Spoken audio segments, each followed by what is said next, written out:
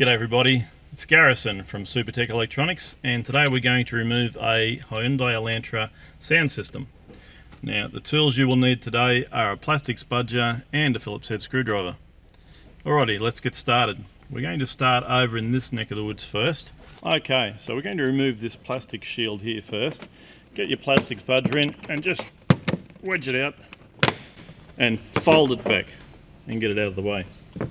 Now that will expose one screw there. Don't worry about these other screws, just that one screw there. And we're going to peel this little strip back.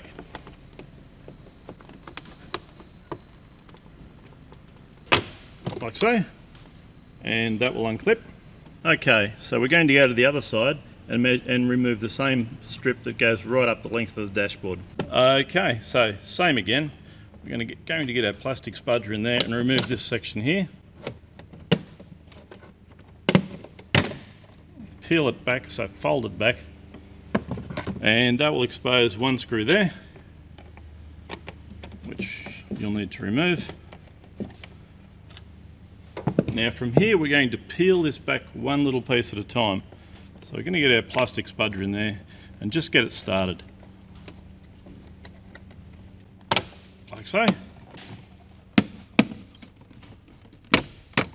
And don't put any pressure on any one part of it. You don't want to break it, it is just plastic.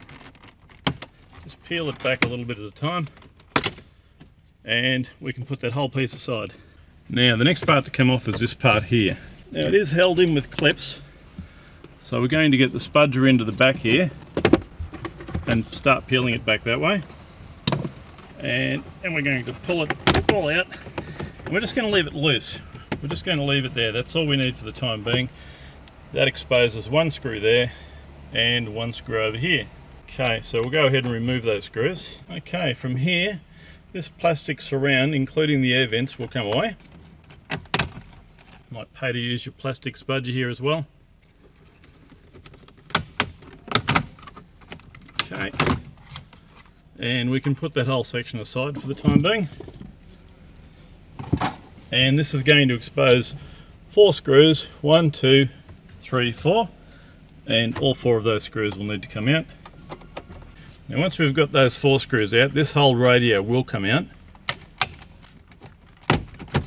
like so, and just support it with your hands, and it will be plugged in with some electrical connections. You'll need to remove those, push the center pin in and pull it back, like so, and the aerial, and one final one. Okay, that radio is now ready to send off to Supertech Electronics for repair.